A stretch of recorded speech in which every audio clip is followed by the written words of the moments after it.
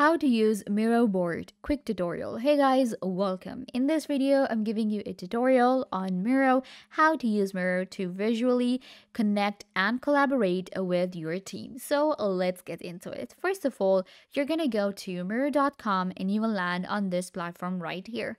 Miro is a platform to visually connect and collaborate with your team. You will be able to create projects and then create boards, add sticky notes to it, and also get a whiteboard view where you will be able to brainstorm and much more. So let's get into it.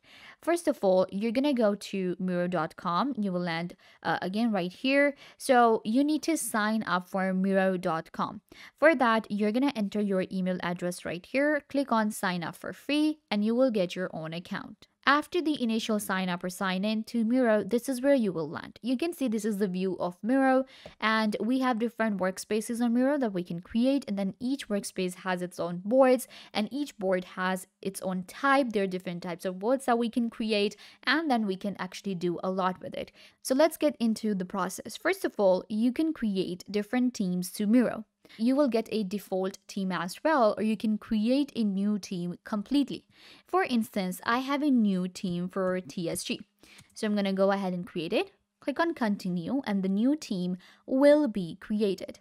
And now we can also select a plan here. So there is a team available for free too, but if you want to upgrade, then you will have to choose a plan. And with the annual plan, we have a starter for $8 per month. Then we have $16 per member per month, and then we have an enterprise. So this is the pricing plan for Miro as well that you should check out before using it. But I'm going to use the free version and we can create a team with it. I have already created one. So here I have team profile, I have different users, I have apps and integrations and permission. So you're going to invite team members to your Miro first. You will find the option right here at the top. Click on invite members. And then you will enter their email addresses right here. We can invite multiple people at once. We can also access our Gmail contacts here and also invite with Slack.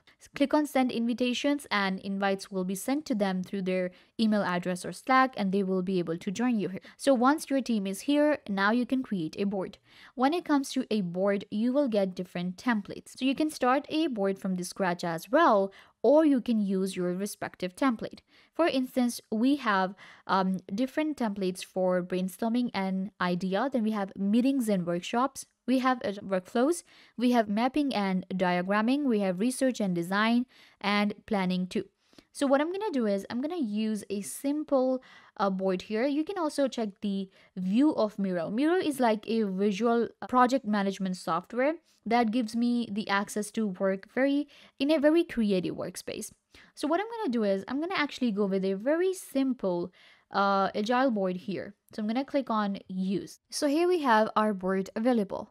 Now with Miro, we can actually add more than one board on our whiteboard right here.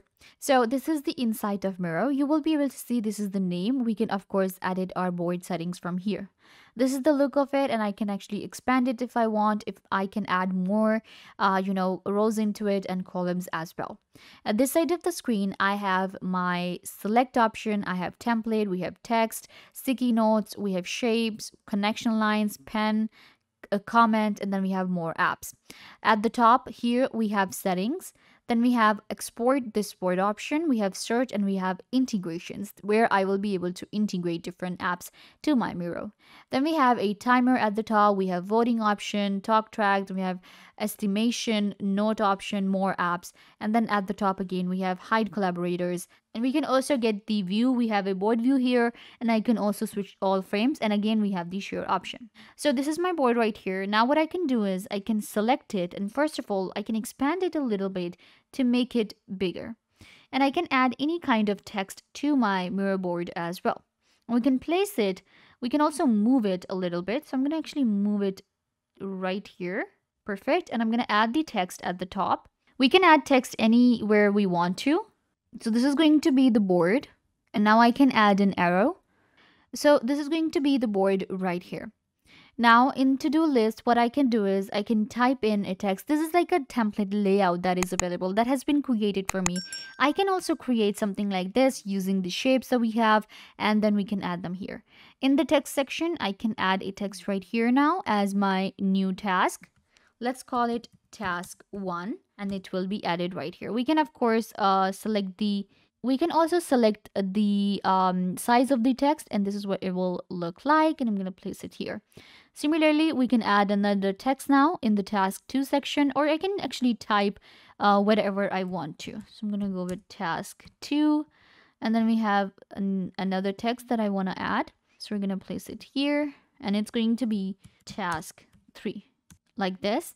Now I can add a check right here if I want to, and it will be added. We can place it here in the middle.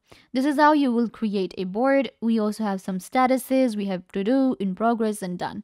So this is a very simple board that we can create with Miro. But let's say I want to add the sticky notes as well. We can also expand our view. So that's what I'm going to do. I'm going to actually zoom out a little bit to get more space. So I have selected the sticky notes, and I'm going to add one right here. Let's actually make it a little bigger. And then we can change the color to the sticky note as well. Maybe this one right here. Go to the text section here and enter the text like this and place it here.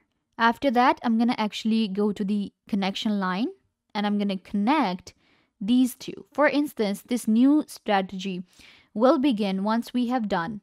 So what I'm going to do is I'm going to add a connection line between these two, like this. Now I'm going to add another sticky note to it, and we're going to go with this color here and place it just above our other one.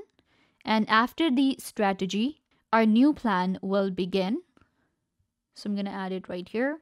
So with the new plan, I can also use the pen here. For instance, I want to sign something, and that's what I'm going to do. For instance, I want to write, so I'll be able to do so.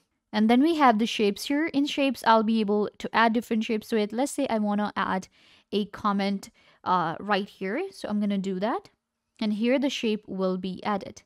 Now we can expand it a little bit, and we're going to actually place it right here. And we can type in whatever we want to, like this. So it's all about working on Miro and how you want to use it. It gives you the freedom to create tasks and your projects visually. Now I will be able to add a timer as well. Let's say I want to track something, then I'll be able to track the time. We have a voting section here too.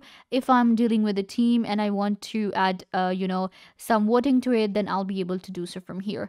Again, we have comments, and then we have more apps here. In more apps, we can actually add diagramming. We have frames, we have stickers and emojis that I can add. For instance, we have some tasks, so I want to add some stickers right here, and I'm going to switch to this one here. We have this thumbs up, and what we can do is we can select it and we can place it wherever we want it to be, like this. Similarly, I can add this star and this check too. So the check one will be added here. Similarly, we have this check, and I'm going to place it here like so. This is how you will add the stickers as well. And now I can export this board with this option right here. Click on export, and you will be able to save it as an image, as a PDF, save this board as a template, embed. We can also save as Google Drive and attach to Jira. In integration, I'll be able to add different kinds of software such as Adobe. We can add Box, we can add Wave, we can add Dropbox, Slack to our Miro as well to collaborate with our team better. So you will use all of these different tools to create a very creative workspace for yourself, and you will be able to use Miro Board for free. There's also an upgraded plan available for Miro, and you can actually use that one, the plan that I just showed you. You can upgrade to that, and you will be able to avail more features. But this is how you will use Miro as a complete beginner, and you will be able to create your own workspace, and this will give you the freedom to get more productive and creative. So yeah guys, this brings us to the end of the video. I hope that I was a big help. Don't forget to give this video a big thumbs up, leave a comment down below, turn on bell notification, and subscribe to YouTube channel.